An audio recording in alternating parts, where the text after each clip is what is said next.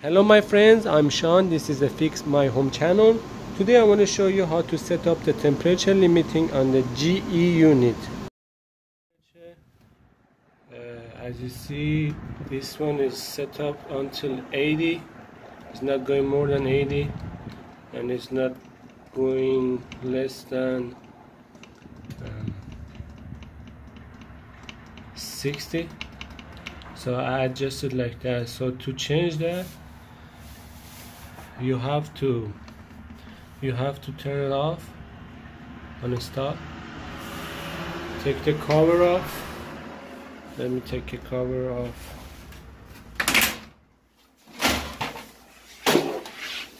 And you push the AUX. AUX is I'm sorry, AU. Oh, here is AUX. You push that and you go to mode.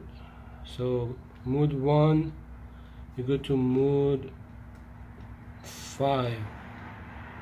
As you see, mode 5 is for temperature limit. So first is on cool. So as you see, 5-2. So number 2 on cool is 66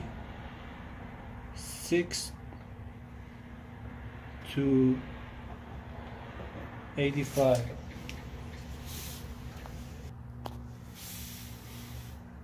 And if you want to change that, like you wanna no one go less than 68. So you see 68 is number 3. 68 to 85. So you change that to the 3 and leave it like that. And now to change the heat, you push on the mode again. You go to heat. As you see, heat is on 6 right now. So 6 is 60 to 80. So like if you want to change that, no one can go more than 76. You have to put that on 4. So we change that to the 4, and that's it.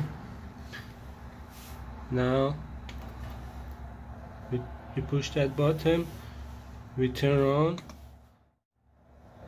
So we choose the number 4. So we cannot go more than 76. We should. As you see, it's not going more than 76.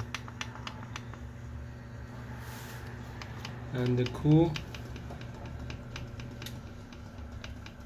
is 60. So I change that to 60.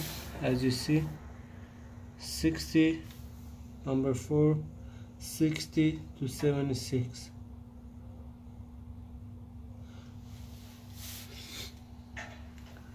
Because that is on the heat. If you want to change that to the cold, if you would put on the cold mode, so on cold mode we choose that, so it's not going less than 68 on cold mode. Alright,